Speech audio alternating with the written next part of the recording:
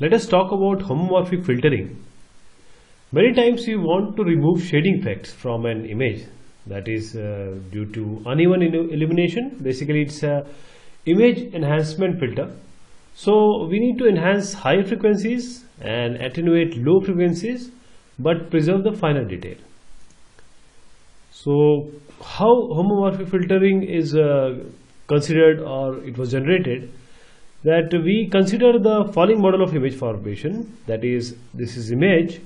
This is considered to be multiplication of illumination, that is IXY, and reflection RXY.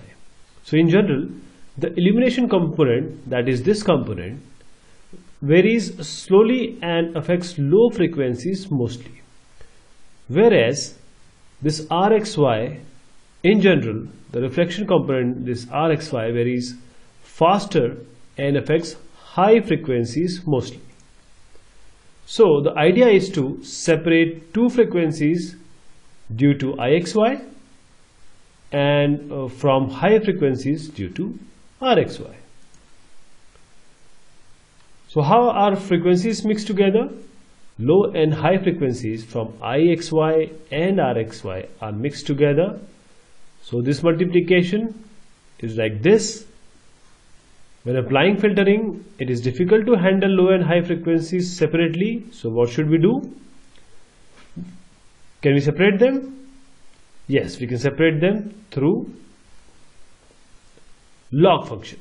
We take log of both sides, then this multiplication or convolution can be formulated as a addition.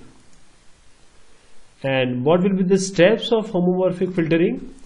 That is, we are taking the log, then applying Fourier transform. This capital F means we are taking Fourier transform, and then applying particular homomorphic filterization. This homomorphic filterization on the image in Fourier domain. Then once the homomorphic filtering is done, then inverse of FT, F inverse, and once the inverse is received, since we have taken log, we need to take the exponential to get the original image. So this is how the steps are carried out. Again, to summarize, we take log, then FFT, then homomorphic filterization, inverse FFT, and exponential. So what are the examples of these homomorphic filterization? It is using high frequency emphasis. This is actually the homomorphic filter. This is the homomorphic filter. So the attenuation, the contribution made by illumination, and it amplifies the contribution made by the reflectance. This is an example of homomorphic filtering. This is an original image.